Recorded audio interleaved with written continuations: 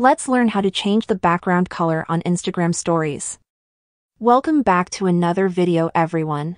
If you want to change your background color on Instagram stories to a blue color, red, yellow, green, or any other color you want, then this video is for you.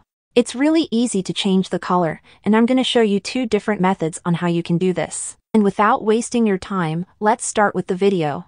Open your Instagram application and then swipe to open the Instagram camera. If I click on this create button at the left side, it's going to apply a color on our story background, and we can change the colors by tapping on the little circle in the bottom right.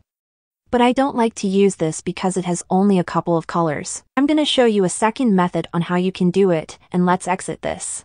The first thing is to add your photo or video on Instagram stories like you would regularly. Now when you add your media, the background will be gray or something like that, and in order to change this background color to a red, blue, white, or other colors, we want to tap on the 3 lines right here and then select the draw tool.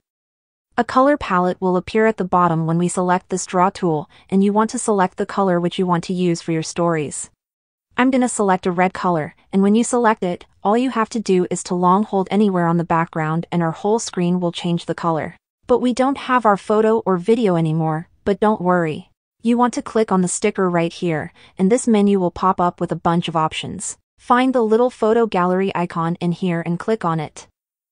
That's going to open our photo gallery, so select the photo or video for your story and then position it over your screen.